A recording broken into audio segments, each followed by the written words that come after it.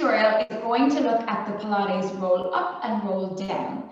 This exercise always comes with so many questions, so hopefully we can break it down today, make it seem a little bit more understandable, a little bit less intimidating, and hopefully it will be an exercise that you look forward to and that you feel the benefits of instead of fearing and just waiting for it to be over in a class. So let's break down the roll up.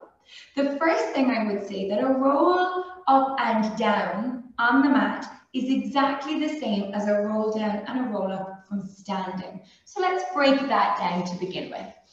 If we're standing and we roll down, we let the head come forward, the shoulders roll forward, and the arms reach long out in front.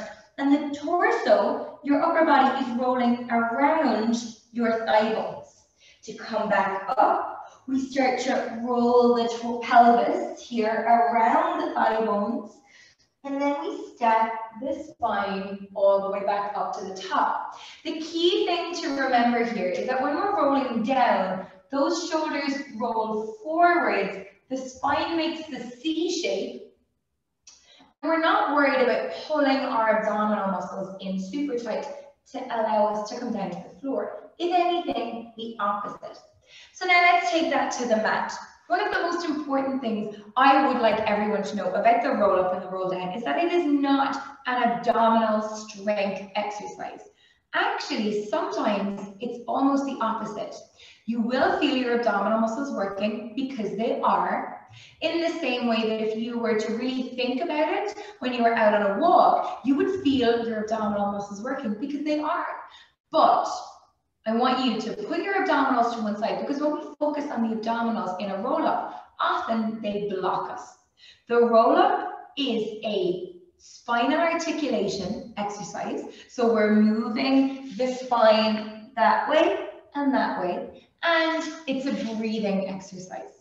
Let's break that down on the mat. So when we're sitting tall, I like to give you the idea that you're rolling your pelvis around your thigh bones. So that starts to create this C shape right from the pelvis, and you can come down into the mat.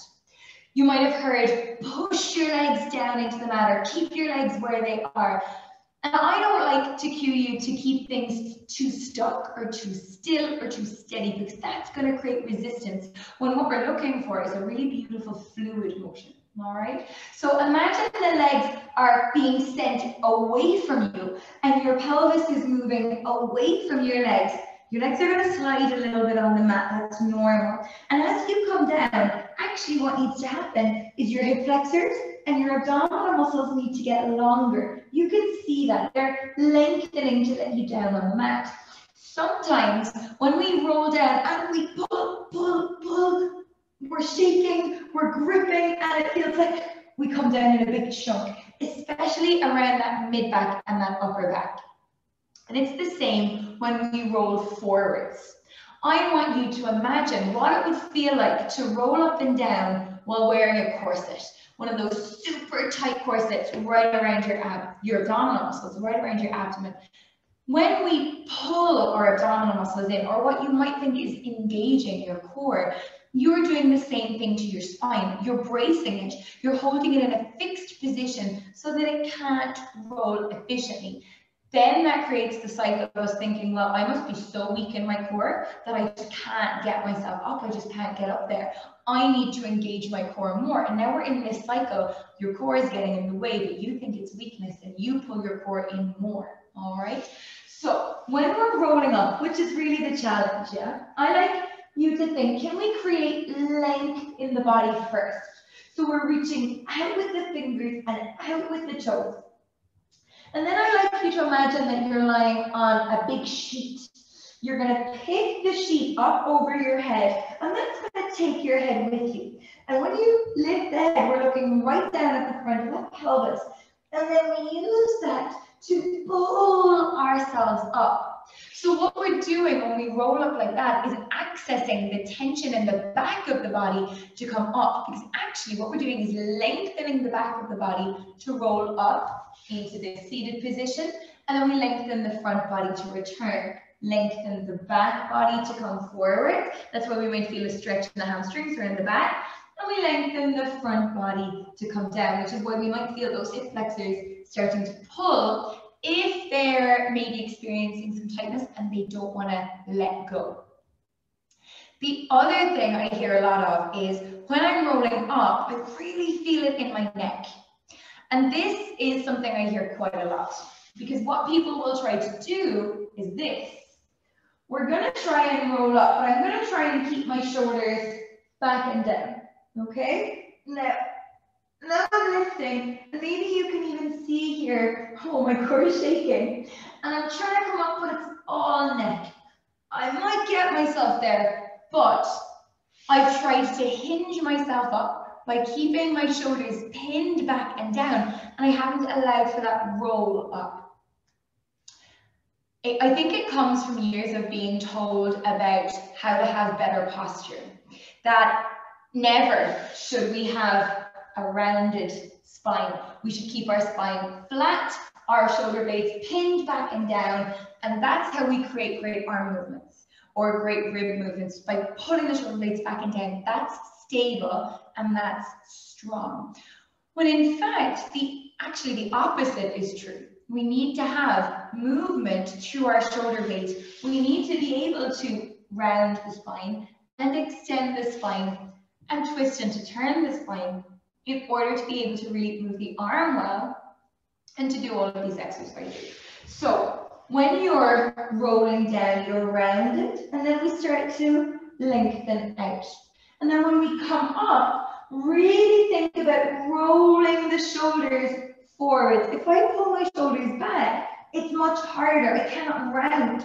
It gets in my way. If I reach my fingers forwards and I round my spine, now I'm going to be able to come up really well. The other thing I want you to keep in mind for your day-to-day life is that your upper spine is rounded. It's what we call a kyphotic curve. We all learn in school at some stage that your spine rounds out at the top, in at the bottom, and out at the tailbone. That's why when we lie back on the mat, we feel that our upper back relatively easily presses into the mat, but that our lower back, often there's a gap. Now, some of us will have spent years trying to fix our posture. I know I experienced this, and I even experienced this in some Pilates teachers training, where we were told ribs down, but flat back. The way that I would love you to move is to forget all of those rules and start to access that really great quality movement in your body. So much of the time when we get stuck, we're just getting in our own way. Let's have a look at the breathing in the roll up and the roll down. When we roll down, we're allowing ourselves to just lie the spine down onto the mat. When you roll up, we need a really big breath out. And then down. What often happens is, and I bet this might be happening to you if you are struggling with this exercise, is we'll get to here and we'll go, and maybe we come up to one side, grabbing onto our legs. And I want you to think about the need for you to exhale, for your diaphragm, that breathing muscle, to come up, for your abdominal muscles to come in, and for your ribs to turn down. So that's going to help us coming up. So many of us aren't accustomed to breathing while moving like this. So I always recommend that you sing or that you hum. And I often joke that it looks really easy for me doing it on camera, often because I'm talking to you while I'm doing it. Sometimes I struggle with this on my own in my own practice. For songs, sing whatever you like. I like Row, Row, Row Your Boat because it's nice and melodic. Everyone knows it. Or you just you hum.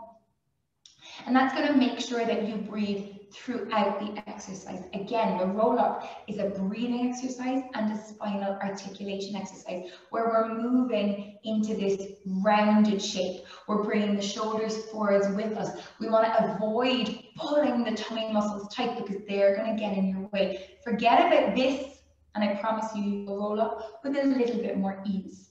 Sometimes another thing that I hear is bend the knees and it's easier. Well, that's true on the way down, But for me, it's actually more challenging to roll up with bent legs because your lever isn't as long. When you're coming up here, you've got a bit more room to maneuver. That long leg is weighing you a little heavier into the floor.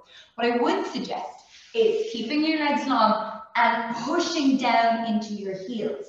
So as we roll up, those heels almost pull and then reach. So you're going to access the back of your body just a little bit more to help you come up.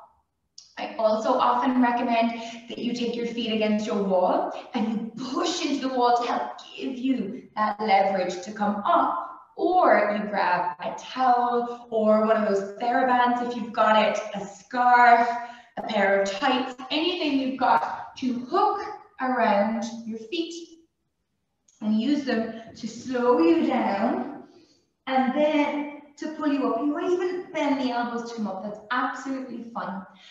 The other thing that I like to do, just like I showed you at the start, to get better at roll ups and down on the mat, is to really roll up and down consciously from standing. It'll help you find your spinal shape, help you to relax your abdominals, encourage your body to get used to that range of motion so that when you take it to the mat, it's a little bit easier.